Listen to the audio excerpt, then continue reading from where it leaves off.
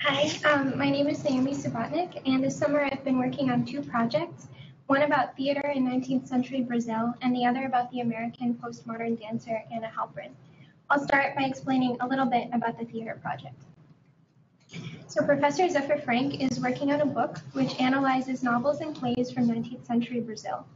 Rather than use literature purely as historical evidence, the book seeks to understand the literature itself through its historical context. Focusing on the narratives presented by these works of fiction and theater, the book explores the moral and social conflicts that characters experience as they navigate 19th century Rio de Janeiro. Included in the book is the full translation of a play called Luxury and Vanity. It was decided that this play should be illustrated, and I've been working on these illustrations over the course of the summer. Considered as a piece of literature, Luxury and Vanity is, objectively speaking, not a good play. Taking place in 1860 in Rio de Janeiro, it tells the story of a family of modest means who attempt to become part of high society, borrowing money and lying about their relations in order to do so.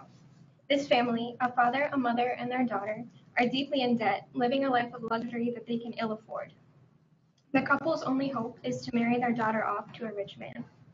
When a moralizing uncle arrives from the countryside, he learns of the false life his relatives are leading, exposes their pretensions, and saves his niece from an unhappy marriage. The melodramatic plot includes an attempted abduction and a foiled suicide. Yet, despite the melodrama, the interactions between individual characters reveal important truths about the social fabric of 19th century Rio de Janeiro. So over the course of the summer, I've been working on illustrating this play. The goal of illustrating the play is twofold. First, it is practical, as illustrations provide a visual aid for the reader.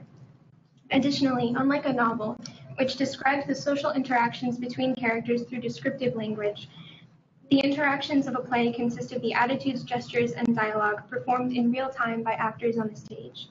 The hope is that the illustrations might help the reader to picture the embodied performance of the play. With this background, I'll now explain how I went about making the illustrations. So I began by looking at some newspaper images from 19th century Brazil, and working from these, I tried coming up with some possible characters and settings. I also checked out a few books on illustrated Shakespeare plays from the library, and spent some time sketching from the pictures in these books, trying to get a sense of what dramatic or theatrical poses might look like in drawn form. But I was feeling stuck in terms of developing the characters, so I began sketching historical portraits in order to come up with some ideas. I spent some time doing this kind of visual research, looking at old photographs and sketching portraits of people from the 19th century. Working from the sketches I'd made of these photographs, I then tried to evolve these historical portraits into characters of my own. And these are some examples of how I started with a sketch I'd made from a photograph, and slowly worked on it, trying to make an individual character. There's a few of these. As I was working on these images, I also was experimenting with some different materials, including watercolors and pen and ink. So there's some pen and watercolors. And the characters that I eventually settled on are here. Although the illustrations are meant to be depictions of theatrical scenes and not necessarily period replicas, I did want to make them as accurate as possible. So throughout the process of drawing, I researched visual elements as they came up. For example, I did some research about the fashionable dresses and hairstyles of the 1860s, and as there's a scene which takes place in a botanical garden, I also looked up some of the kinds of plants that grow in Brazil and drew them just in order to become familiar. In addition to developing the characters, I also wanted to think about the compositions of the illustrations. I decided to compose the drawings like Victorian vignettes and looked at 19th century book illustrations for inspiration. And there were some illustrated versions of Charles Dickens' books that were particularly helpful. When I began trying to illustrate the scenes, my first inclination was to work on them one by one, making one fully finished and detailed illustration before we go on to the next. And some of the examples of those attempts are here on the screen. However, after some attempts at making these fully detailed illustrations, I realized that this approach really wasn't working. So I went back to the list of scenes to be illustrated, chose one scene from each of the 5 acts of the play, and made several thumbnail drawings for each scene. And then I looked at all the possibilities that I'd come up with and chose 2 or 3 that seemed the most successful. Then I scanned these and printed out copies and cut them out and assembled them and reassembled possible compositions until I had a set that seemed to work well together as a whole. From here, I made larger sketches of each and worked on them as a set, making sure that they were all being built up at relatively the same pace. This helped me not to get too focused on the particular details of one drawing, and it helped me to keep remembering that the images were a set of illustrations that would all be appearing together. So here are 3 examples of how I moved from a thumbnail image to a larger sketch of the composition, and then more detailed and finished drawings, which I'm still finishing up. I also have the idea to make a small header illustration to be placed at the beginning of each of the 5 acts of the play, which would depict some symbolic element from that particular act. So these are some examples of the images I've been working on. For example, in the first act, the uncle arrives from the countryside to the fancy house in Rio de Janeiro, and he's wearing these big dusty boots. So I thought that that might be a fitting illustration for the beginning of the first act. So that's a brief summary of the theater project, and now I'll explain a little bit about the Anna Halprin Dance Scores project.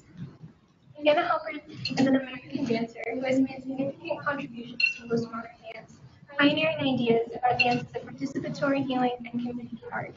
Moving away from dances performed on stage in front of an audience, Anna Halprin has worked to define a new kind of performance art. Working with visual artists over the years, Anna Halprin has become scoring to record her dances. Scoring involves diagramming the movement of a dance. However, rather than lay out a strict choreography for dancers to follow, the scores are intended to provide a framework of actions within which dancers make decisions about their own movements. Part of the process of developing the dance itself, these scores are also intended to make the dance visually accessible, and they're also simply interesting works of art in and of themselves. The goal of our project at CESTA has been to try to digitize these scores. We are working with the Museum of Performance and Design in San Francisco, which holds an important archive of Anna Halprin's work. And we're currently focusing on digitizing several existing scores of one of Anna Halprin's dances called Planetary Dance. And this is an example of one of the scores of Planetary Dance. This one is on 6 different cards and includes abstract images that show where and how the dancers should move over the course of the dance. So although we're focusing just on this one for now, the hope is that as the project develops, more of Anna Halprin's scores for her different dances will be included in the scope of the project. So the project is in its very beginning stages, so much of the work this summer is about developing a basic concept for it. One of the main questions we confronted was, is this a purely documentary digital archive of Anna Halprin's work, or might it be a creative project in and of itself? We decided to experiment with developing it into a creative project. So I began by reading about Anna Halprin, watching documentary films about her work, and doing some online research. And then I helped come up with some preliminary ideas about how the score might be digitized. For example, I imagined making the digitized score into a kind of an interactive dictionary, where you might click on a symbol in the score and then see a video of dancers performing the movement that it notates. Or you might see a video interview of Anna Halprin talking about the particular part of the dance. Another idea was to develop an archive which would focus on the history of all the places where planetary dance has been performed, as it is a dance that's performed annually in multiple locations around the world. And the third idea, as it is one of Anna Halprin's goals to spread the dance around the world, was to make the digital website into a kind of how-to manual, which would detail how one would put on the performance of planetary dance online. So these are just some of the sketches I made as I was working on these early ideas.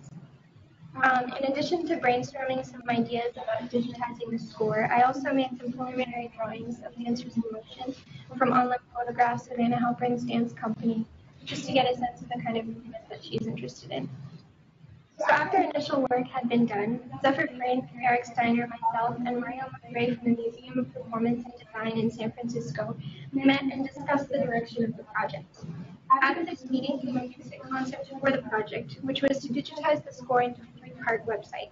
The website would include audio, the score animated moving across the screen, and an interactive element.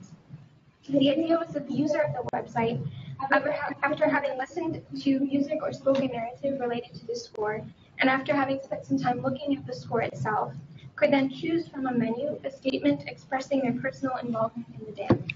This statement would be in the form of I danced for, and then whatever they felt personally connected to. So for example, after having selected an option such as I dance for healing or I dance for a bird, the sketches would animate on the screen. The hope was that this would allow a web user to imagine how a statement or emotion might be embodied in dance, and that the website would allow a greater number of people to have access to the score while also allowing them to imagine how a body might move in space in reaction to an emotion, feeling, or memory. So I began sketching these dancers in motion and thinking about the frequent I danced for statements. My goal here was really just to come up with many different possibilities for how these sketches might look, because the project was and still is really in its beginning stages. So I experimented with many different kinds of materials. I used crayon, pencil, pen, and watercolor. And I experimented with many different methods of drawing, sometimes using thick, dark lines and more abstract forms, and sometimes using pencil or pen and making more detailed illustrations. One challenge I did face while I was working on these is that I didn't actually have a dancer to draw.